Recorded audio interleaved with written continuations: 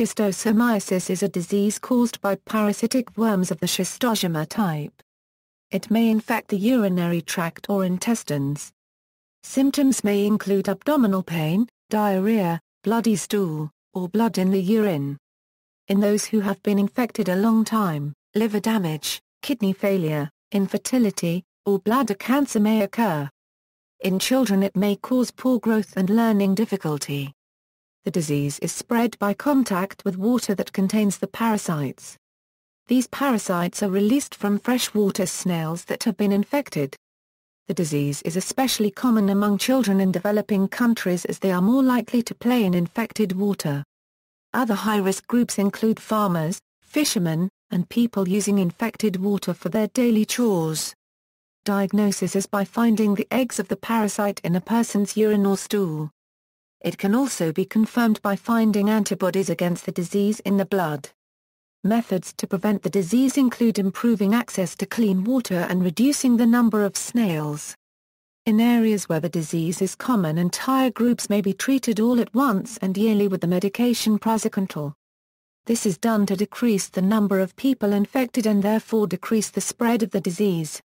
Praziquantel is also the treatment recommended by the World Health Organization for those who are known to be infected. Schistosomiasis affects almost 210 million people worldwide, and an estimated 12,000 to 200,000 people die from it a year. The disease is most commonly found in Africa, Asia and South America. Around 700 million people, in more than 70 countries, live in areas where the disease is common. Schistosomiasis is second only to malaria, as a parasitic disease with the greatest economic impact.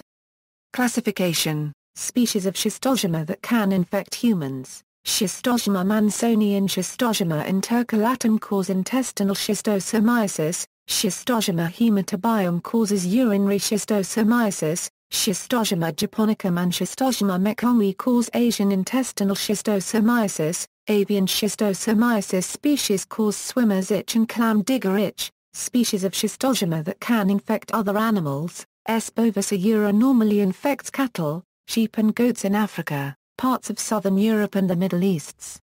Maithaia normally infects cattle, sheep and goats in central and southern Africa's Maghrebaia normally infects antelope, buffalo and waterbuck in southern and central Africa's Curaçonia normally infects domestic ruminants in West Africa's Rhodania normally infects rodents and carnivores in parts of Central Africa. Signs and symptoms: above all, schistosomiasis is a chronic disease. Many infections are subclinically symptomatic, with mild anemia and malnutrition being common in endemic areas. Acute schistosomiasis may occur weeks after the initial infection, especially by S. a. mannsoni and S. a. japonicum.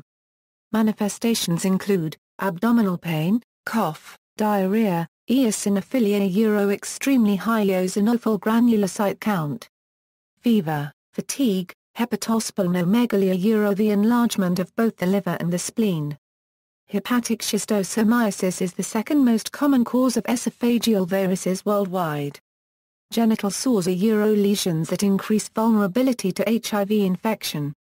Lesions caused by schistosomiasis may continue to be a problem after control of the schistosomiasis infection itself. Early treatment, especially of children, which is relatively inexpensive, prevents formation of the sores. Skin symptoms: at the start of infection, mild itching and a papular dermatitis of the feet and other parts after swimming in polluted streams containing cercoria. Occasionally central nervous system lesions occur. Cerebral granulomatous disease may be caused by ectopic S. a. japonicum eggs in the brain, and granulomatous lesions around ectopic eggs in the spinal cord from S. a. mannsoni and S. a. hematobiome infections may result in a transverse myelitis with flaccid paraplegia. Continuing infection may cause granulomatous reactions and fibrosis in the affected organs, which may result in manifestations that include colonic polyposis with bloody diarrhea, portal hypertension with hematemesis and splenomegaly, cystitis and ureteritis with hematuria, which can progress to bladder cancer, pulmonary hypertension, glomerulonephritis, and central nervous system lesions. Bladder cancer diagnosis and mortality are generally elevated in affected areas. Pathophysiology, life cycle. Schistosomes have a typical trematode vertebrate-invertebrate life cycle, with humans being the definitive host. Snails, the life cycles of all 5 human schistosomes are broadly similar. Parasite eggs are released into the environment from infected individuals, hatching on contact with fresh water to release the free-swimming miracidium. Miracidia infect freshwater snails by penetrating the snail's foot. After infection, close to the site of penetration, the miracidium transforms into a primary sporocyst. Germ cells within the primary sporocyst will then begin dividing to produce secondary sporocysts, which migrate to the snail's hepatopancreas. Once at the hepatopancreas, germ cells within the secondary sporocyst begin to divide again, this time producing thousands of new parasites, known as Cercariae, which are the larvae capable of infecting mammals. Cercariae emerge daily from the snail host in a circadian rhythm, dependent on ambient temperature and light.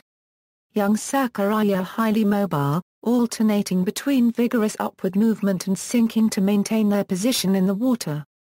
Cercarial activity is particularly stimulated by water turbulence, by shadows and by chemicals found on human skin. The most common way of getting schistosomiasis in developing countries is by wading or swimming in lakes, ponds and other bodies of water that are infested with the snails that are the natural reservoirs of the Schistosoma pathogen. Humans, penetration of the human skin occurs after the Cercaria have attached to and explored the skin. The parasite secretes enzymes that break down the skin's protein to enable penetration of the cercarial head through the skin. As the cercaria penetrates the skin, it transforms into a migrating schistosomulum stage. The newly transformed schistosomulum may remain in the skin for 2 days before locating a post-capillary venule. From here the schistosomulum travels to the lungs where it undergoes further developmental changes necessary for subsequent migration to the liver. 8 to 10 days after penetration of the skin, the parasite migrates to the liver sinusoids.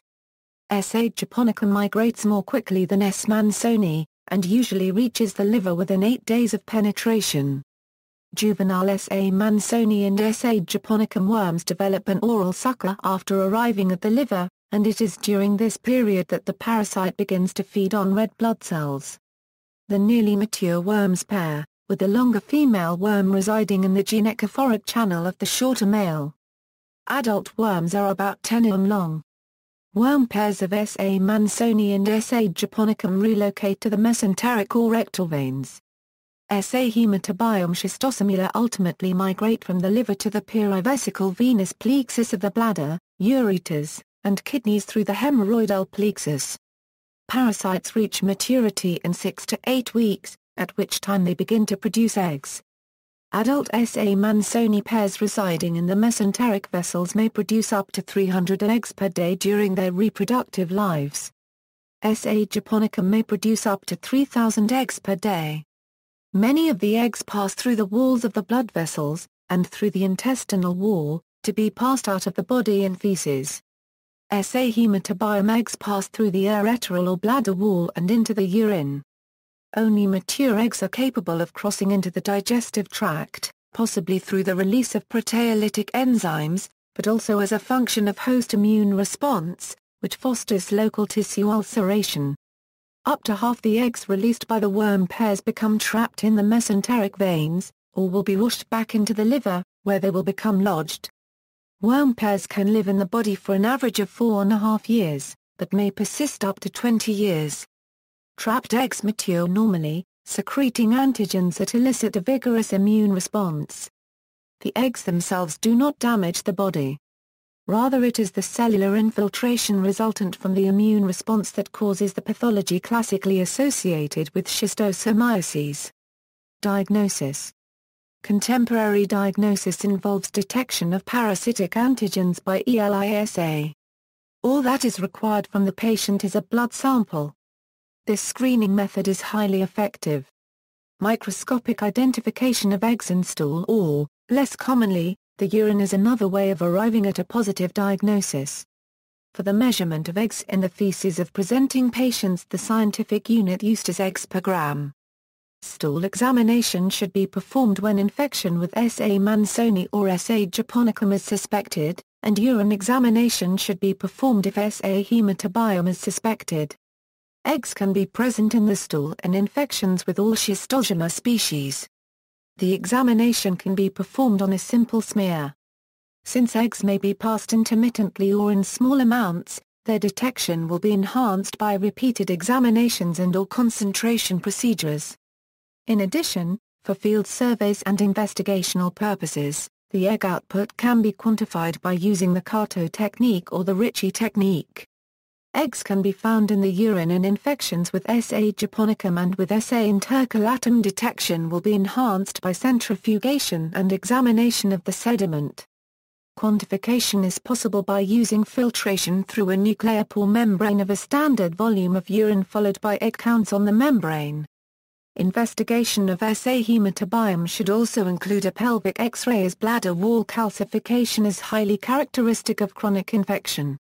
Recently, a field evaluation of a novel handheld microscope was undertaken in Uganda for the diagnosis of intestinal schistosomiasis by a team led by Russell Stothard from the Natural History Museum of London, working with the Schistosomiasis Control Initiative, London. Tissue biopsy may demonstrate eggs when stool or urine examinations are negative. The eggs of S. hematobiome are ellipsoidal with a terminal spine. S. a. mansoni eggs are also ellipsoidal but with a lateral spine. S. a. japonicum eggs are spheroidal with a small knob. Antibody detection can be useful in both clinical management and for epidemiologic surveys. Prevention: a few countries have eradicated the disease, and many more are working toward it. The World Health Organization is promoting these efforts. In some cases, urbanization, pollution, and/or consequent destruction of snail habitat has reduced exposure, with a subsequent decrease in new infections. Snails: prevention is best accomplished by eliminating the water-dwelling snails that are the natural reservoir of the disease. Acrolein, copper sulfate, and niclosamide can be used for this purpose. Recent studies have suggested that snail populations can be controlled by the introduction of, or augmentation of existing, crayfish populations. For many years from the 1950s onwards, vast dams and irrigation schemes were constructed, causing a massive rise in waterborne infections from schistosomiasis. The detailed specifications laid out in various UN documents since the 1950s could have minimized this problem. Irrigation schemes can be designed to make it hard for the snails to colonize the water, and to reduce the contact with the local population. This has been cited as a classic case of the relevance paradox because guidelines on how to design these schemes to minimize the spread of the disease had been published years before, but the designers were unaware of them. Treatment: schistosomiasis is readily treated using a single oral dose of the drug praziquantel annually. As with other major parasitic diseases, there is ongoing and extensive research into developing a schistosomiasis vaccine that will prevent the parasite from completing its life cycle in humans. In 2009, Urgent Biologics developed a vaccine against bilharziosis in partnership with Inserm and researchers from the Pasteur Institute.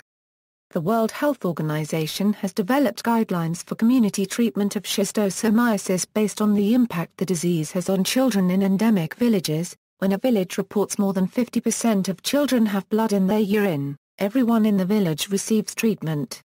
When 20 to 50% of children have bloody urine, only school-age children are treated. When fewer than 20% of children have symptoms, mass treatment is not implemented.